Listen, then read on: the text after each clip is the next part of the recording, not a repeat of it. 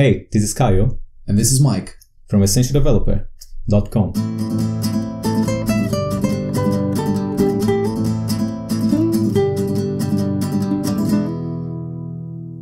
Tomato 15. So last time we finished the navigation controller router, and now it's time to implement the ViewControllerFactory. That right now is just a protocol. And I think we should start by moving it to its own file. Yeah. Let's move it. And we need to import the quiz engine. And let's get rid of this. And UIKit. Run the test. Is everything okay? And it's all good. Let's open this in the top pane. And let's create a test. What should we call this factory? iPhone or? iPhone. iOS. iOS. ViewControllerFactory. That's the concrete implementation. Yes. Okay. And test. Import exit tests. Let's create our test. The first thing we need to implement is the question ViewController method. So test question ViewController creates controller. Something like that. So we need to assert that the controller. It's a question ViewController. Yeah, so maybe not new. And we call SUT.question ViewController for any question. Right here, let's use You can have answer. a helper. Yeah, at some point we're gonna need that. And an answer callback. Now it's empty. Okay, and we need to capture this. And you need to cast it. Yes, and we want it to be a question ViewController. Something like that. Yes. And we need to import a quiz app and make it testable import. And we need to create SUT. SUT is an iOS ViewControllerFactory. That's it. Let's run. Okay, and we don't have it. Yeah, we don't have it. Main app, yes. And let's put this in the right pane. And go back to our test. So let's just create this class here. Get rid of this. And let's see now. Yeah, it doesn't conform to the protocol. We can do this here. And we can return just a ViewController. Okay, that should make it fail. Yeah, but then we need to also implement this one. And UIKit. And import UIKit. Oh, And and the quiz. import the quiz engine. Because we're using the result here. Yes. It doesn't know what the result is. Okay, it's running the test. And it fails. Perfect. So now we can just return a question to the controller. Alright, there it is. Okay. So we need to pass some things to the question ViewController. We need the The initializing question. is a question. Options, it's an array Okay. of strings. Okay, things are getting interesting now. We don't pass the options here. So it means we need to start the factory with options. Okay. So let's create a new test. So question ViewController creates controller with options. So we need to give options here. At some point we can have a data provider. That's what I was thinking. That injecting the options there, I think it's fine for now. It's just simple data, right? Someone is responsible for providing these options. Yes, definitely. Can be a data source. Let's start simple. TDD, simple. So let's use this. Single answer, Q1, and an answer. Okay? Okay. We start with options, and we need to assert that controller dot table view.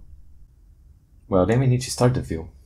So to test this factory now, we are having to create a lot of setup to test it, and we are retesting. It's a repeated code also, right? We are retesting like the view side of it. Another thing we can do is to expose this internally. Yeah. Well, as private set, right?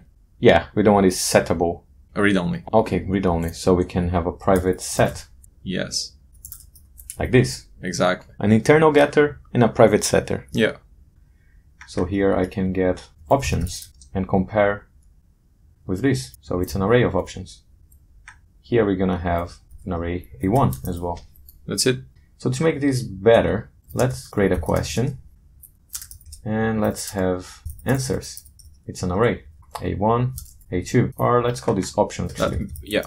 So options is a dictionary of question and options. Well, if I create a question view controller for this question with any answer callback, I want to get the same options in the view controller. That's it. So here, now, we need a private let options, and that is question string. And we're gonna have a problem here as well. So dictionary, question string string. We can init with options, and we set our options. Cell.options equal options.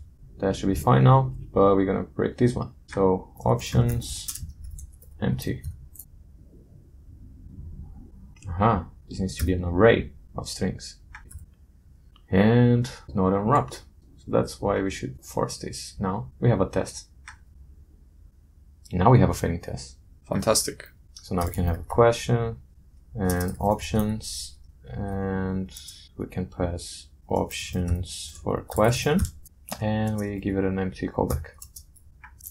And the options here, right. This is going to crash if we don't have the questions.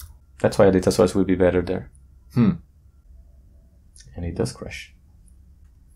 So it crashed in the first test, of course. We could make it work by doing this. Yeah, and now we can transform the test now to test that we are getting the question. So I can make sure that my controller question is Q1. So I need to unwrap the enum here. And it fails because we are hard coding it empty. So what we have to do here is to switch the question, and case single answer, we get the value, and we return this. And default, we return a UI view controller. Yeah. And I need to give it the value here. And it passes. So it may be the 15th tomato here, but I think it's important to say that when we run the tests, we run all of them, right? And I'm referring to the crash that we had earlier, and it was because of the first test, right? Yes, we changed something in production and we broke the first test. So it crashed. Because everything we do, we hit Command U, they run all the tests. And we're going to be notified straight away. Everything we do, we run the tests. And of course, as the project gets bigger and you have more and more classes, this can take more time, but it's a good solution instead of just running one by one. Yeah, and if it gets very slow, we can separate things in different modules, right? Exactly. In different projects. Okay, so this is the single case. Can we rename the test, please? Because we are testing the question. Yes. Creates controller with question. Yes. And, well, we did something that I don't like. We exposed this just because of testing. True. We said it's fine because it's read-only. Yes. Which is okay. There are other solutions. We could have tested as we started, testing the view and retesting everything about it. And there's a lot of assumptions in there. We might change how things appear here, and we will break the factory.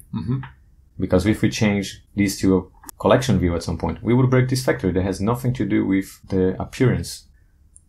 So again, it's a trade-off. Other thing we could do is, instead of having tests for this iOS ViewControllerFactory separated, we could change our question ViewController tests to use the factory here. And we automatically test everything through the factory. The problem is that if you run these tests against the tvOS now, it will be harder to inject the right factory. Right. You have to have a mechanism. Yeah, for the tests. We could have a more integration test in here. We could even try that. I'm willing to see the solution also. Okay. So what we can do is to use the factory in here now. And that's the great thing about having an interface there, you know, a helper. Just make SUT. The tests have no idea how the SUT got into them. So now we can create our factory, the controller factory, and we need to pass our options. Here we need to create a dictionary of question dot single answer, and we are passing the question, and the answer. Well, the options. The options are the options. Are the options that we get from this method. And now we can get the SUT question for question, and the answer callback is the selection. And we have a problem because our protocol here expects the answer callback to be one string, and we miss this. It should be an array of strings. Let's fix it. Okay, so that was a good exercise. We can make this an array now, and we're gonna break our router. Just gonna have to change this here. Well, here now it gets an array of strings. So what is the problem now? This should be an array of strings as well. And we have some more failures here. That's our iOS factory. It needs to get also an array.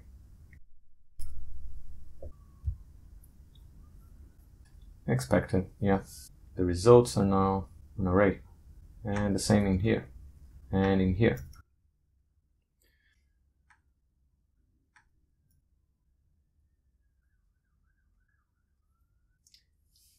So these also needs to be an array now. Yeah, it's expecting the question parameter it gets is a string, but it is expecting a question enum type. Okay, so we need to create a question in here, right? Yep. Well, you cannot have the same name, so question type, and we pass a question type, and we need to unwrap this. Yes. Let's see. And everything fails. Failure everywhere. It's because we are now testing our factory, and that's a failing test because our factory is not finished. We should pass it here. Of course. Our answer callback. It's selection. Selection. And it all passes now. Okay. And we don't need to make this private anymore. So now we have this kind of integration test. So we have a factory that are creating that for us. Private set, you mean? Well, yeah, we can get rid of these. Yeah. Okay. And get rid of those isolated tests. But now the trade-off is that when we have different targets, like tvOS, or the watch, or macOS, we're going to have to write this test again. Or find a way of switching the factory in here. So this iOS factory should only be loaded for iOS. So then we can have a factory provider for the tests. And that might work. That's the trade-off. It's going to complicate a little bit, but it keeps our interface private, right? Yeah, definitely. The problem is like if you have another factory. Yeah, you'll need to have someone switching for you. Yeah. What do you think? I like both. I don't mind exposing these getters. Getters, yep. No one talks to this question ViewController directly. Everything goes through factories, so I have no problem exposing these getters.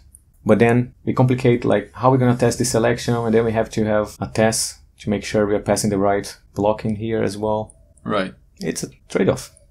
I just wanted to show that we can do it this way, but I want to go back and test the factory in isolation. Okay, let's go for it. Let me just roll back this. Okay. I think we can stop here for this tomato. Yeah, we didn't do much, but we talked a lot about options. Yeah. And that's very important.